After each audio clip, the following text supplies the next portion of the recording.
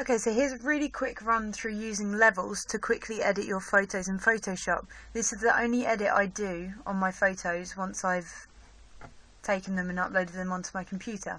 So we go to Image, Adjustments and Levels, and you get this dialog box up here. Now originally this picture looks okay, but what we're going to do is make the highlights, shadows and midtones more bold. So with this white slider here, this is the highlights. So if we just drag this in, what we're doing is, if we dragged it really far in, you'd see that everything was highlighted to a really extreme level. But we're just going to drag it in a little bit so that the clouds and the trees stay highlighted. This midtone, this will affect your colours, so I tend to drag it more to the right to increase the colours, and you'll see that the reds and greens and brown, blues really come out a lot stronger. And then with the black slider here, we're going to increase the shadows, so this brings a lot more definition to the shadow on the picture.